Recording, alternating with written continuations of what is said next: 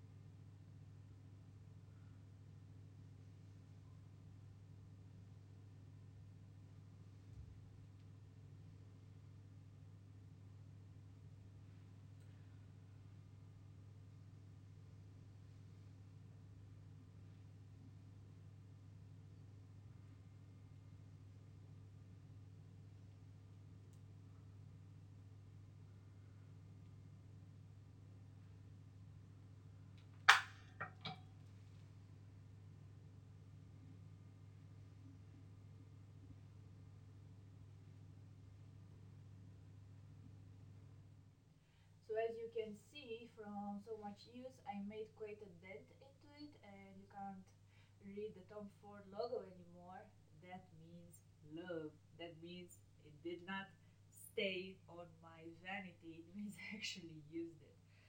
So this has very fine gold glitter if you look in the pan, but when you swatch it on the hand, you don't see any more of that.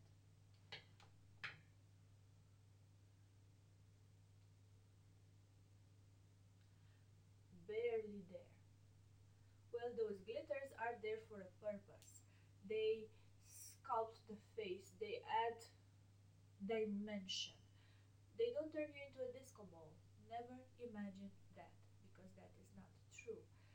I don't do so much sculpting or bronzing. I just swipe a couple of times and that's enough for me. I don't need a makeup look that takes 2 hours to make. Half an hour is enough for me.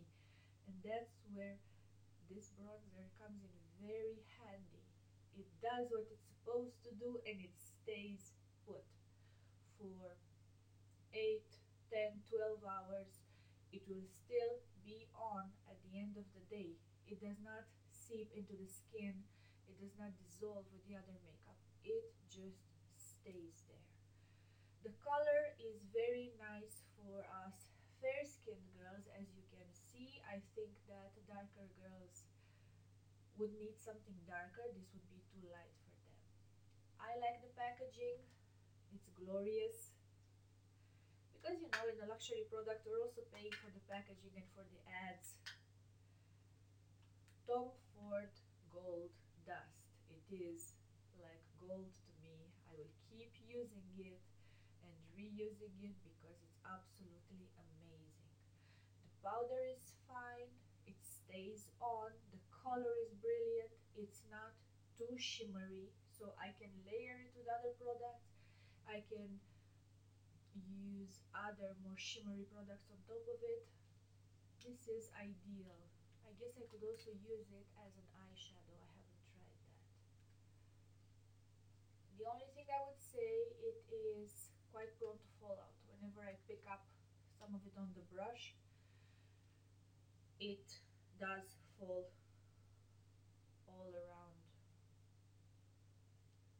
the packaging like this. Yeah, so it can get a bit powdery. I never traveled with it yet, just once when I got it. So I would really put it in its protective case because I'm afraid this is very delicate and that it would break, and it's a shame for so much money. I am working my way to finishing it, and when I finish it, my reward will be buying the big size and also maybe the highlighter.